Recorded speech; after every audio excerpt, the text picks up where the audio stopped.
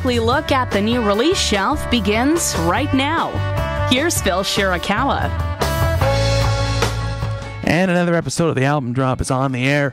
Good afternoon to you. Thank you for being a part of today's broadcast. Huge stuff coming up today. Over the course of the next 60 minutes here on CHUO. I'm going to get to some fantastic new music. But well before we do any of that, I want to say hi and hello and welcome to our guests joining me across the glass here in Studio 3 at CHUO. It's the Motorleague. Hi, guys. Hey, man. How's it going? Thank you for being here. I'm doing fantastic. How's everybody doing in the... We're great, man. That intro was killer. That's a great intro you've got there. Well, thank you very much. I made it myself. That's really good. You did a good job on that. I appreciate that. We can talk about my contract production work after the show. Because everybody's got a side job because it's 2016. Yes. That's true. Side jobs. Hey, you know what? It is what it is, right?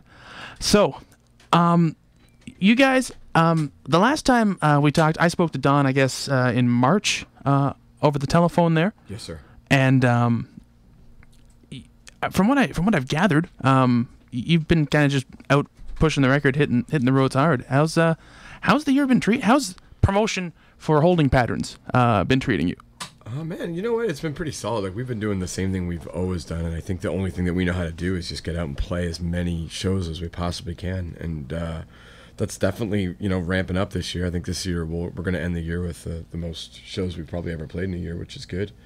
And, the radio's starting to turn around for us. I mean, we're from New Brunswick, and we never really had a solid plan or a cookie cutter, way to achieve any kind of a longevity in anywhere outside of the Atlanta provinces. But, we've been out here just banging shows out, and it's been going, I'd say it's been going pretty good. It feels like it's coming along.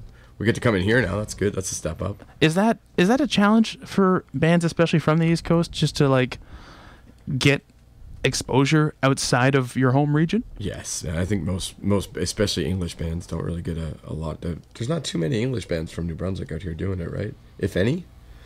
Not really, no. And when I say English, I mean the francophone bands. Obviously have a great connection in Europe, and they have a great connection with Quebec. But we kind of are lost on that a little bit. We gotta jump over the beast that is Quebec for the most part.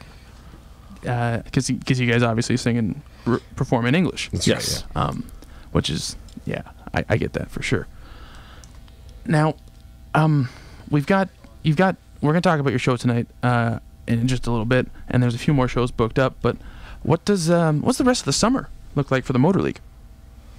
We're going to be home for a couple weeks, and then we're flying out to BC. We're going to do a show out there and with Metric and City and Color and Eagles of Death Metal and Standstills and Royal Tusk. Yeah, it'll be a packed festival called Rock the Shores out in Victoria, and that's it'll be a good jam. And then we got another festival in Nova Scotia, and then a date at the end of August, and then continue hammering on in the fall.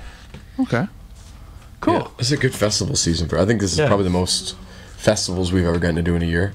Yeah, it's still never enough either. It's you guys get to do 6 great, big, huge outdoor festivals. We're we wanted 7. Can never get enough of the outdoor shows for sure. Well, I'm no professional musician, but I've read enough about it to know that live performances is probably the biggest chunk of band income these days. Would that be a fair statement? On good nights, absolutely. Yeah. On bad nights, not so much. There's definitely some nights where you lose a few bucks by the time you figure out a hotel room and the gas and all that stuff. Yeah, it goes either way, but for the most part. So, without giving away too much of the business, how do you guys get by? How does a band get by today? You work side jobs like we just mentioned. Yeah, man, pretty much. That's the key. I think it's just you got to really want it. You got to really want to do it. But everyone's got side gigs at home. When we're home, we've all got things we're doing to pay the rent.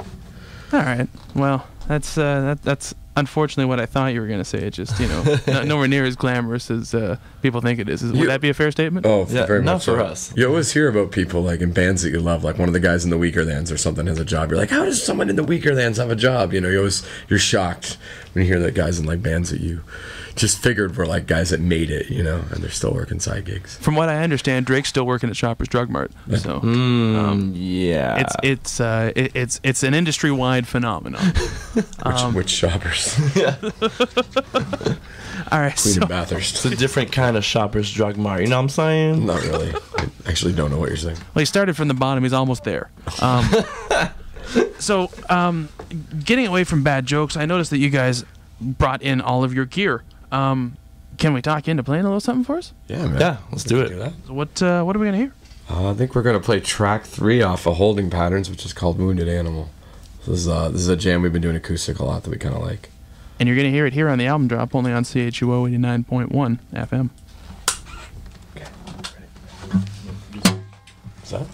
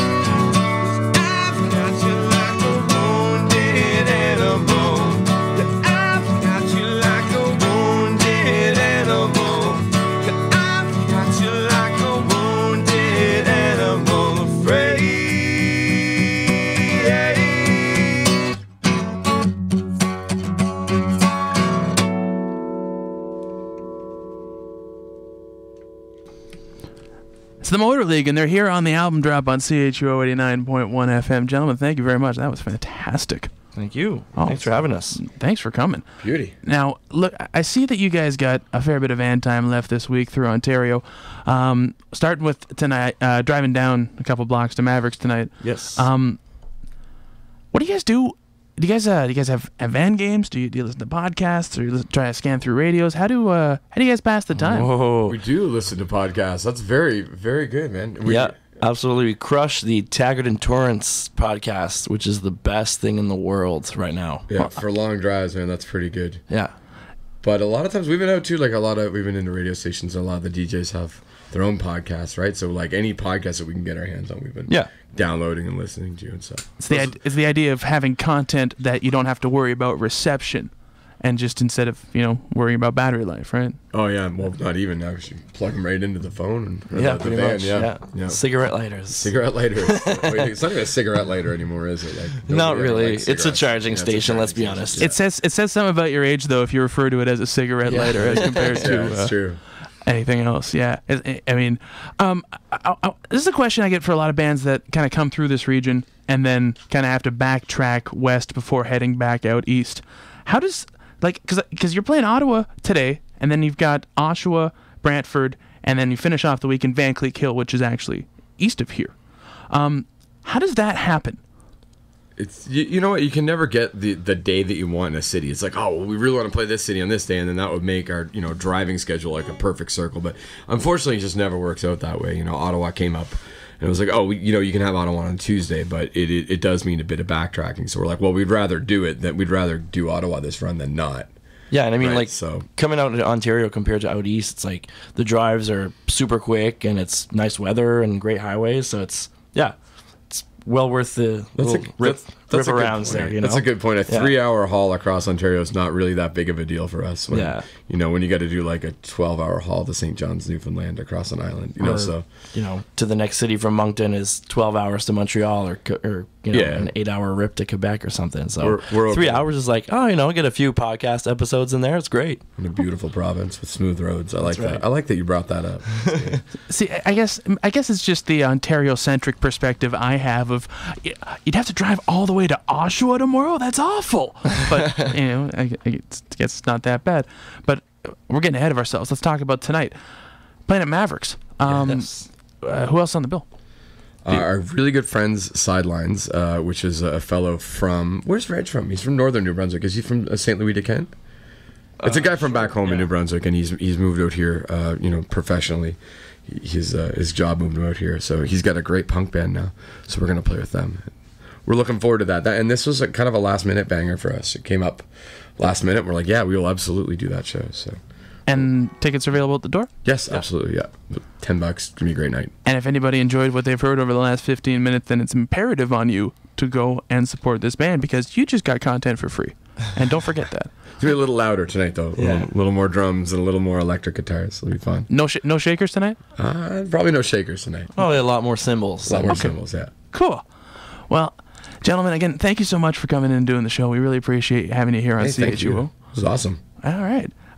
We're going to take our only break of the hour here on the album drop on CHUO 89.1 FM, but make sure you stick around because when we return, lots of great new music, this week in music history, and a whole bunch more. So stick around. It's all going to happen right after this. Actually, wait, hold on. It's going to happen in like 15 seconds. Right after... No, I don't have it, so I have to talk for a minute. But thankfully, the Motorleague are still here. We did not leave in that 15 seconds. It would be really impressive if you did, because first of all, how the heck could you do that, right? Let's talk about on the way coming back. I got stuck in the elevator, and I had a moment. Ooh. I got in the elevator, and I thought I could take the elevator up, but I got stuck in the Ottawa University elevator, Nice. and I was deathly scared for a minute. Not of like dying, but just of being the guy that got stuck in the elevator and had to call 911 for help. I'm stuck in... That actually happened. I'm not even kidding. You mean that just coming down to the studio here? Yeah, when I was going back up to get The one guys. flight of stairs. Is You like, get in the I'm gonna elevator and take you the press elevator. floor 1 and it's just that elevator doesn't, and then the doors wouldn't open. Yep. And I was having a little bit of a panic attack. I'm not going to lie. See, this is something that everybody who works here has been through on several occasions. Okay, But to hear that it's happening to other people is very reassuring, I must tell you. No offense. No, it's okay. And the only way I got out was another gentleman came into the elevator. So when he pressed the button from the outside, it opened up. You and I lucked was like, out. yeah, I got out of there right away. So that's some good advice for people passing through. And again, gentlemen, thank you so much for being on the show. We are going to take that break now. We're all set up. This is the album drop on CHUO 89.1. More after this.